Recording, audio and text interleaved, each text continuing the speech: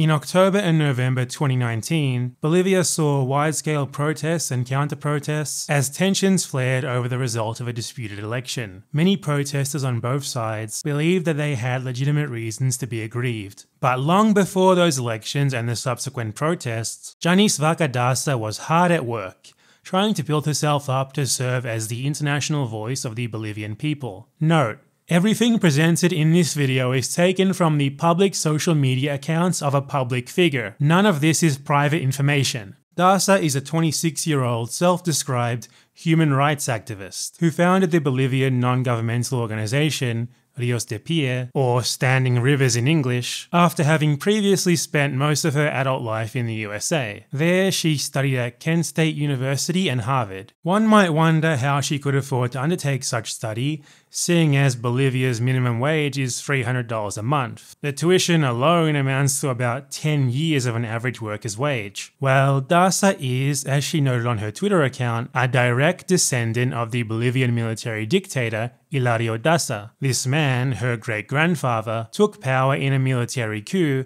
supported by the country's financial elite. So there you go.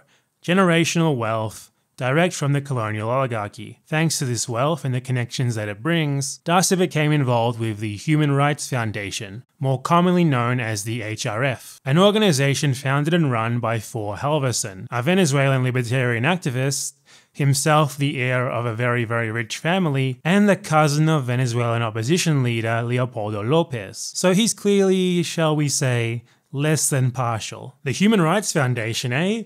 With a name like that, how could anyone possibly critique them? Everyone loves human rights, right? Well, because it's actually a partisan political operation that ignores, downplays, and apologizes for the human rights abuses of present-day right-wing governments, as you'll see in a particularly awful example later in the video. Now, other international human rights organizations like Amnesty International and Human Rights Watch are certainly biased too. They often focus on relatively minor issues with governments that they dislike, while never really reporting on the same regarding those that they favor. But when it comes to flagrantly bad abuses, they still don't shy away from reporting on and condemning them, even when they come from governments that they're biased towards. The HRF, though, quite simply doesn't do that. They don't even try to pretend to be impartial. And that's because their primary purpose is not actually to report on human rights violations or investigate them or anything like that. It is rather to construct their own set of activists to advocate for the organization's political goals. To that end, they search for wealthy English-speaking students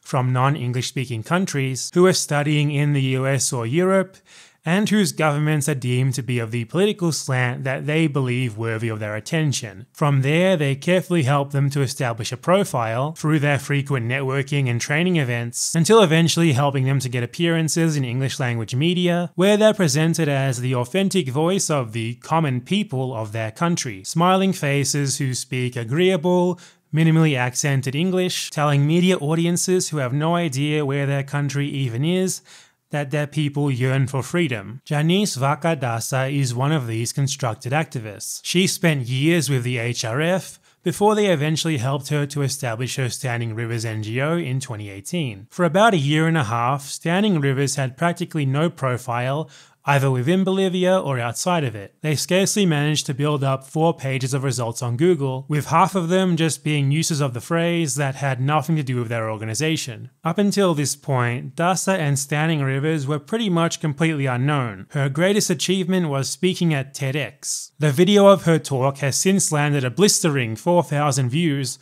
on a channel with 25 million subscribers. Aside from that, she was appearing at many networking events organized by the HRF in the USA, but just yet, nothing really concrete. Then, in August 2019, Jhanisse and the HRF had a stroke of luck. Fires began raging throughout the Amazon, including in Bolivia. They were very quick to pick up on this and immediately began feigning concern. According to Daza, who was for the first time given a platform in the international media with a 5-minute interview on BBC World Radio on August 23, 2019, she claimed that there was a new law which had legalized previously illegal controlled burns, which, according to her, had caused the fires. What happened this year is that they passed a supreme decree in July the 9th of this year. This means that they went over the constitution. This law was not passed by the Legislative Assembly. It was only decided by the executive.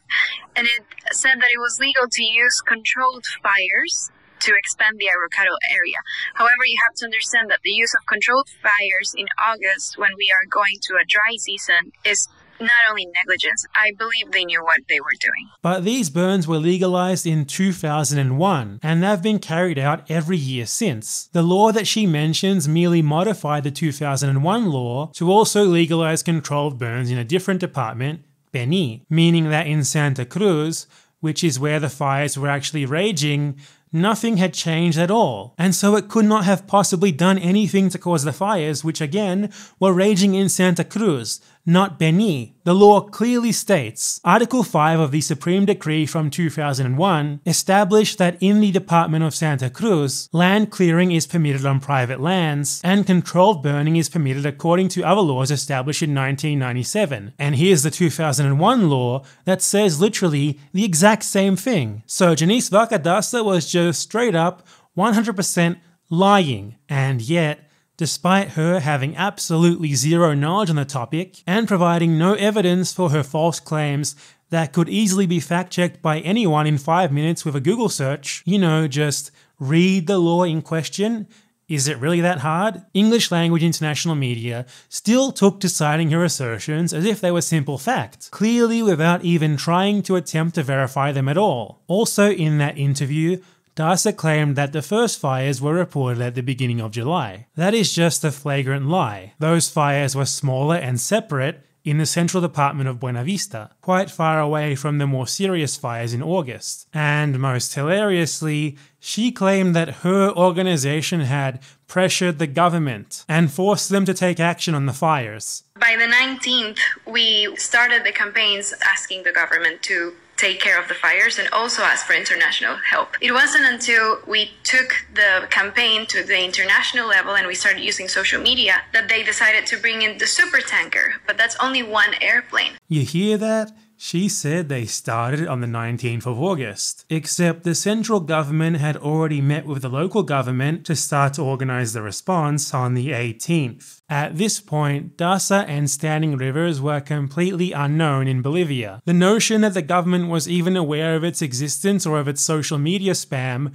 is absurd. The hashtag that it spammed, SOS Bolivia, was not used in reference to the fires until after the 21st of August, when the government had already created a special emergency ministry to deal with the fires and contracted a 747 Evergreen supertanker, the largest firefighting aircraft in the world. The first time that the hashtag trended on Twitter was on August 26, 5 days after the government response had already begun. Yet by the 28th of August, 85% of the fires had already been contained. The government had already taken decisive action that had already worked. The notion that Daza, her organization, or anyone spamming that hashtag had any influence on these very successful operations that were already organized and underway beforehand is obviously absurd. It's delusional, and the idea that the government response was inadequate is contradicted by simple reality, regardless of the facts that the government had already responded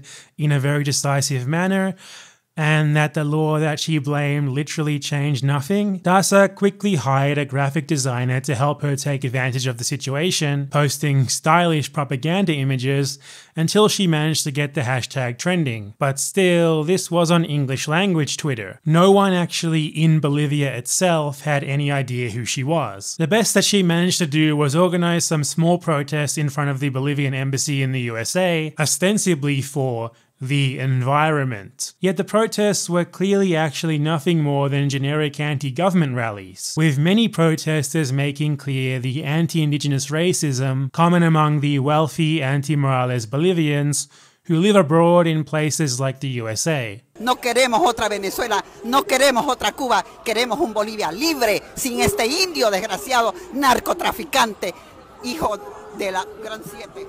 Which shows pretty clearly that not for Jhanisse and nor for the protesters were the fires ever really a matter of genuine concern. And there's no better proof of that than the fact that the fires actually started up again in May 2020, yet this time Daza and Standing Rivers have not called for international protests, commissioned any propaganda infographics, or spammed any hashtags. During the election period in October, after the whole fire fiasco had been easily forgotten, Jhanisse returned to Bolivia to take part in the ongoing protests. Her Instagram posts from this period reveal a whole lot about her organization. On October 31st, she posted a photo of 14 protesters from Standing Rivers who staged a sit-in outside a branch of the National Taxation Office. I guess because taxation is theft? In the description, she reveals that her organization, even after all of the press that she'd got as a result of lying about the fires, still only had almost 30 members. Clearly, she was still a very marginal figure in the country that she claimed to represent. Other photos of similar protests from her group aren't really much different. Always about a dozen people, most of them white in a majority indigenous country, and all of them are in Santa Cruz, a disproportionately white, extremely anti-Morales province known for its virulent racism, where pretty much no one needs any convincing that they should be against him. Before this point, there was scarcely any evidence that they actually existed in Bolivia. All they really seemed to do was post on social media. They seem much more like photo ops to make Standing Rivers seem like a legitimate organization that actually exists outside of social media rather than real protests. Also, very related, she seems pretty weirdly obsessed with likening herself to Martin Luther King, who I'm pretty sure would very much not approve of an anti-indigenous white woman advocating for the US foreign policy line, invoking him constantly. So she then continued with the whole photo op thing for the entire protest period, while trying to paint herself and her organization as important protest leaders through their social media accounts. Clearly just part of Daza's attempts to legitimize herself as a human rights activist, with the authority to speak on behalf of all Bolivians to English language media. And despite being literally no one, she was twice given a platform in the international media during this period through CNN, where she of course compared herself to MLK and painted herself as some sort of important civil rights leader. The leader of protests of a blistering 14 white people is apparently a representative of the majority indigenous Bolivian population. In her first interview, she expressed concern for indigenous people, democracy, and basic human rights. Let's see what that concern amounted to. What did Jhanisse Vaca Daza do after the new government was installed? Well, first she posted a gushing tweet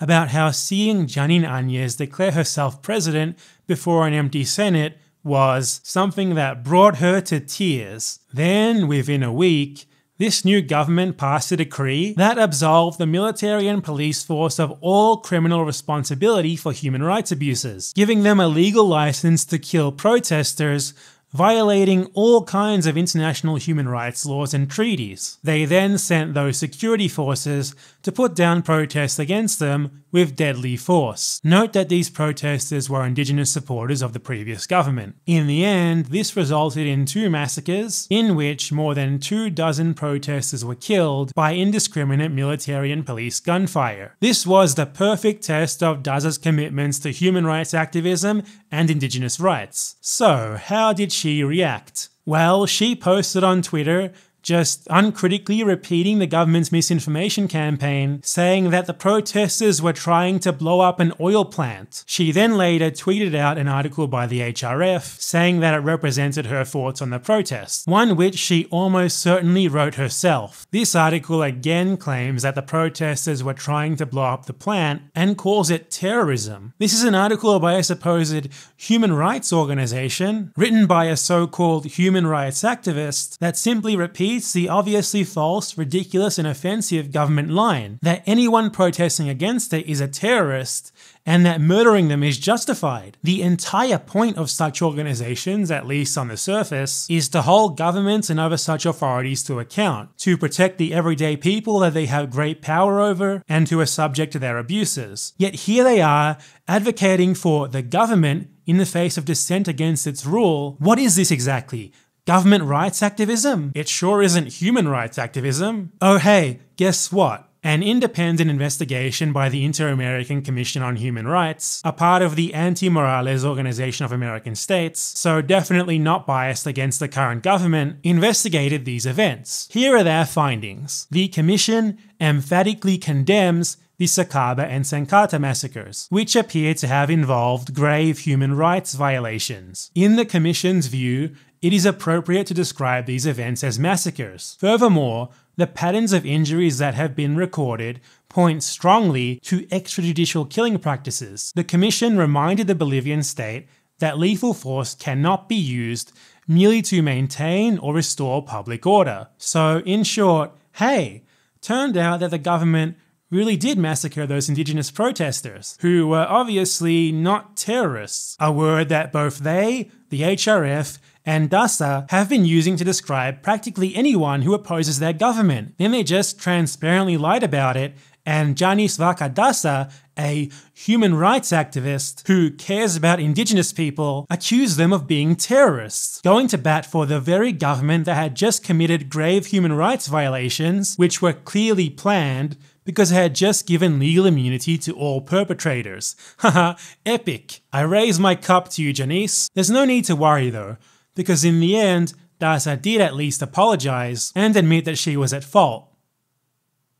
Haha, gotcha, she actually did not do that. A month later, more than a week after the report condemning the massacres had been released, she actually went and organized a personal meeting with the same president who had passed the impunity law and then ordered the massacres. She gifted President Indigenous Killer a t-shirt with the Standing Rivers logo on it, and they took a smiling photo together that she then promptly posted very proudly on all of her social media. Oh, and the president posted it on hers too. Here she's being congratulated as if she's like Neil Armstrong who just landed on the moon or something. Thank you for informing the international community that protesters who've been massacred are actually terrorists. Human rights activism. This is what it is. Yup, Jhanisse Vaca Daza is a human rights activist. A lot of stuff has happened since then. To summarize it, I think it's fair to quote the New York Times, which was initially supportive of the present government. In June, they finally came out and admitted that they were wrong. Mr. Morales' downfall paved the way to a staunchly right-wing caretaker government led by Jhanisse, which has not yet fulfilled its mandate to oversee swift new elections. The new government has persecuted the former president's supporters, stifled dissent, and worked to cement its hold on power. Has Daza or her organization said anything about this though?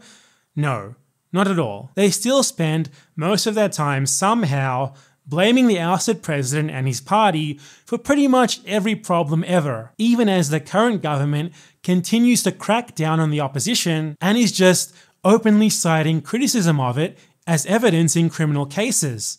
Él es Mauricio Jara Pacheco, quien luego de un patrullaje cibernético fue aprendido por la policía. Trata de crear enfrentamiento entre los ciudadanos bolivianos. No nos olvidemos que de acuerdo a sus declaraciones emitidas por este señor, es afín al partido de la anterior gestión de gobierno, más propiamente al MAS. De acuerdo a las investigaciones realizadas por la Fuerza Especial de Lucha contra el Crimen, el aprendido manejaba una gran cantidad de grupos de WhatsApp y era integrante de más de 40 de ellos, en donde desinformaba a la población sembrando confrontación y miedo, desacreditando al actual partido de gobierno. They're not even trying to hide the real reason why they're arresting people. But does Jhanisse have anything to say about it? No, of course not. In early June, Daza tried to advance her public profile by latching on to the Black Lives Matter protests in the USA. During the protests in Bolivia 2019, many tried to frame us as violent radicals, when in reality it was a majority of peaceful people protesting for our rights. Today it's our turn to use our platforms, however small, to highlight Black Lives Matter protests who are unjustly repressed. It would almost be funny if it wasn't so offensive. This woman accused protesters who were massacred of being terrorists, yet here she is, acting like she repudiates the exact same thing. If that's not enough, well, there's more, and it gets worse. You might have heard about this. There's a big problem with the BLM protests in the US, where cops are using photos and videos of protesters to track them down and arrest them. So people have been advised to take care when filming protests and stuff like that. And obviously to definitely Not call the cops or give cops any info on protesters? Well, guess what Jhanisse Vaca Daza's Standing Rivers organization recommends that people do when they see a protest in the street. Well, on June 17th, they released an infographic on their Twitter account that tells us, what do you do if you encounter a violent protest in the street? Here they are, branding any protest that they disagree with as violent, just like Daza supposedly advocates against. Call the police and then film the protesters. That is their guide. That is their guide. That is their guide. Are you f***ing kidding me? What the f***? Oh hey, and that same graphic also talks about blockades and how they are supposedly bad. But wait, she and her pals were blockading in those photos that I showed you earlier. And oh, back in November 2019, she even posted a guide to her followers on how to blockade. But when her political opponents do it, well, it's time to call the cops, film them, and ensure that they are disappeared and their family never sees them ever again. Excuse me, policemen. Yes, some people are protesting, committing wrong thing. Please come and disappear them immediately. I have video of their faces too, to help you track these indigenous peasants down in case they escape. We cannot let them get away with their criticisms. I am a human rights activist. This is what human rights activism is. Jhanisse Vaca Daza is a member of Bolivia's colonial oligarchy, descended from a literal dictator, and the flimsy image of her being a human rights activist was carefully constructed in association with the Human Rights Foundation to try and legitimize her claim to be the voice of the Bolivian people and thus rally international support behind the right-wing causes that benefit themselves and others like them. Daza is not the first, and she won't be the last of these types of human rights activists. As I said earlier, the Human Rights Foundation is practically a factory of young, agreeable, fluent English-speaking right-wing media darlings. But she is definitely one of the most incompetent ones. Like, I mean, come on, really? You couldn't resist organizing a meeting with President Murder 1 month after she massacred a bunch of indigenous people? Smiling with joy the entire time? Taking her hands like this, like, oh my god, I love you, President? You couldn't even feign concern for indigenous victims of state murder? You had to immediately try to call them terrorists? You're really bad at this, Jhanisse. You couldn't, like, not release a guide on how to call the cops on protesters? Literally right in the middle of an internationally recognized protest movement where that is specifically recognized as a bad thing. Is all of this a joke? Are we being epic pranked or something? What an incredible insult to our intelligence you are. Others with similar goals may not be incompetent as she is though. Be very critical of the stuff that these sorts of people say and look into their backgrounds. We give a lot of credibility to NGOs and so-called human rights activists, but the fact is that literally anyone with the money or a bit of help from the Human Rights Foundation can make an NGO and advocate for whatever the hell they want. And human rights activist is not some sort of regulated title. Anyone can call themselves one. There are many of them who are legitimate and at least somewhat impartial, but there are many more who are not. So hey, I really hope that this video gets high up in the Google search results for Jhanisse, so that maybe people doing a background check on her before putting her on international TV might have some second thoughts, you know, perhaps, if they even care, and also to spread awareness of these sorts of constructed political operatives, and especially the HRF's role in creating them. So if you could spread this video around and help to ensure that all of this becomes well known, that'd be sweet. Thank you. Yes, Jhanisse, by smearing massacred indigenous people, calling the cops on protesters, filming them, and advocating for the interests of the impossibly rich white elite, you are just like Martin Luther King. Absolutely. Basically indistinguishable. Oh my god. Thank you very much to all of my patrons for their support, and especially my $25 plus patrons. Ferta Hahn, Jesse Hosick, Pote, Robert Dilling, Mischief and Fins, Super Pancake Man, Dusty, Tonga Porutuneha, A Big Mean Cat, Shub, and my $10 plus patrons. Marmur, One Trash Boy, Industrial Robot, Memushin, Sincioni Bresgal, Mubashir Razvi, Christoph Kaczynski, Christopher Strom, Crouton and Baguette, Diego Asalvati, Mitsuki Kazin, Young Trotsky, Nico of the Cestus, Jet with 2 T's, Insurgente, Audrin and Lane Fawn, and Violet Rain. Bye!